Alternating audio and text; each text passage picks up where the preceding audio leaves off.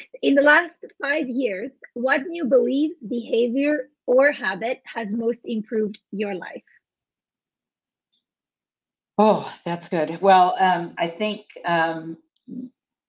without question, it's been the behavior of being a grandma, a grandmother. This is something I resisted in a very big way, and as a matter of fact, I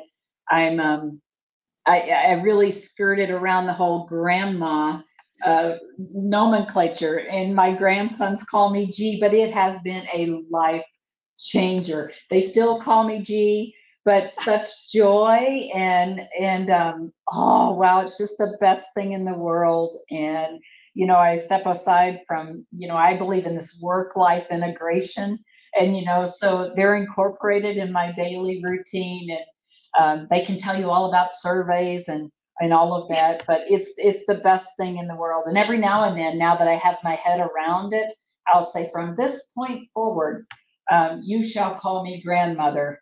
And Jack and Caleb look at me and say, they laugh and say, G, and move on. So I think I'll forever be G now.